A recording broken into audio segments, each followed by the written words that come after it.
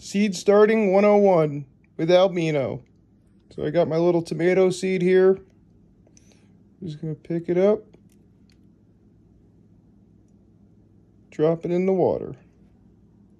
Perfect. So we're going to leave that in there for about 12 hours.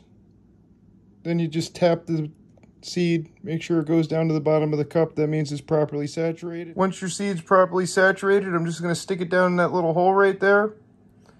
And it'll be in there for, I don't know, about a week until it starts popping little roots out through the edges of the pellet and stuff. And it's be ready to be transplanted into its final home. There's a pot out back, and I'll show you how to do that. I'm just going to create a little hole right in the middle of the pot, big enough for this pellet to fit into. Slap it in there. Give it a good watering around the outside of the pot. Bada bing, bada boom, we're going to be good to go. Like, share, subscribe for more.